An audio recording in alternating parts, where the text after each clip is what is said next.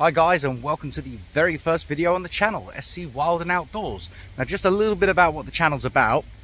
Hiking, long distance, short, local hikes, wild camping, bit of wild cooking as well, coastal foraging when we can get down to the beach.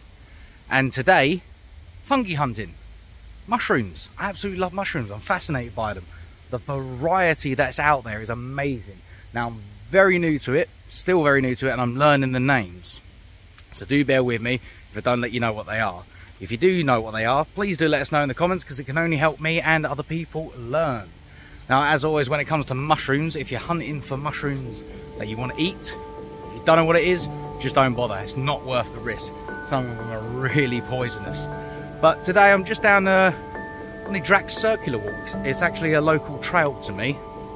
I'm actually off down the shop real quick, but I thought I'd pop in and just do a little video and show you a few of the varieties of mushrooms that we've got here. Now we'll do a video on the Drax Circular route shortly. I need to do it before it starts to really rain, because this place gets really boggy in the winter.